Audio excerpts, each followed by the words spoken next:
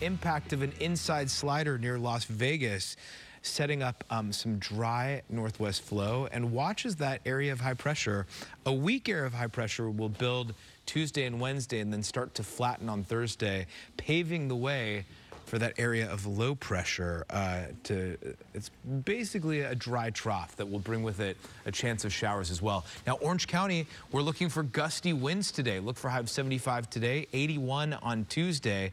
Many areas will see their warmest temperature of the week on Wednesday, 87 in the San Fernando Valley. And then as that ridge starts to flatten later in the week, temperatures will cool, and we're tracking a chance of rain this weekend.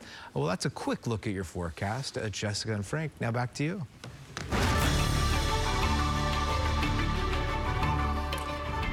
We are just hours away from the solar eclipse. Many boarded flights at LAX with the hopes of catching a glimpse of it either once they've landed or even while they're flying. KTLA's Aaron Myers live from LAX with the details for us. Aaron, good morning.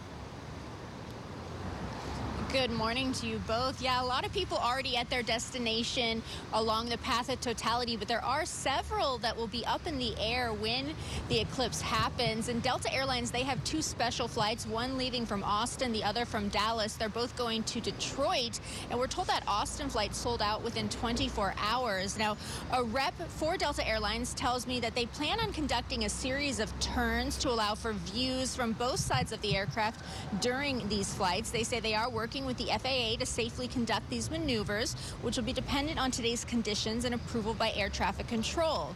A couple of other flights also left this morning from LAX, one headed to Dallas, the other to San Antonio. Those passengers should get a good glimpse at the eclipse as well. Now, if you are traveling, though, the next couple of days, you may experience delays. The FAA said the eclipse could affect flights through April 10th. They are expecting higher than normal traffic volumes at airports that are along the path of the eclipse. Rerouting of flights is possible, too. Now, we did speak with one man who is flying to New York who hopes to get a glimpse of the eclipse on his flight. Look, I'm hoping to see the eclipse. I arrived in New York around about 6 p.m. in the evening.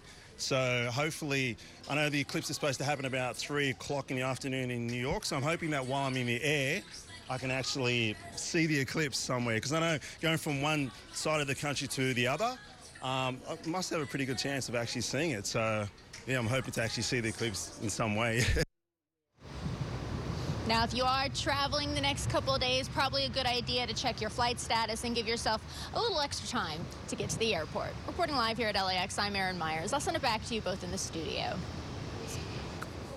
And a live look right now at LAX, where construction work nearby is expected to cause significant delays this week. From now through 7 p.m. Friday, 2 westbound and 2 eastbound lanes on Century Boulevard at Concourse are closed. It's all part of the RU project, which aims to improve traffic flow around LAX eventually.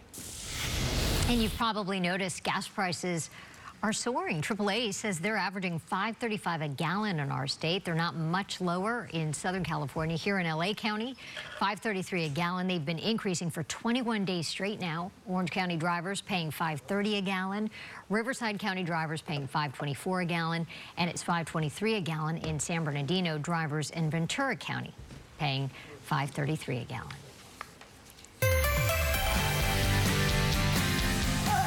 Mischief finds her wherever she goes. We know our